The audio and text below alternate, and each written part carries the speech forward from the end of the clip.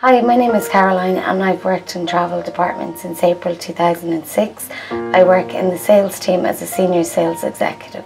I have been very lucky and I've managed to travel to so many places. I have travelled to Portugal, to Madeira, Lisbon and the Algarve. I've also been to Russia, Iceland, Lake Como, Lake Garda, Tuscany, Rome, Sorrento and Toledo as well. Iceland has so many amazing places to see in it, but I think the highlights for me was the golden waterfalls. They're absolutely spectacular, and also the Blue Lagoon was really something special as well. I really enjoyed that. Of course you have the Northern Lights. Unfortunately they're a natural phenomenon, they can't be guaranteed, but when they do come out they are amazing.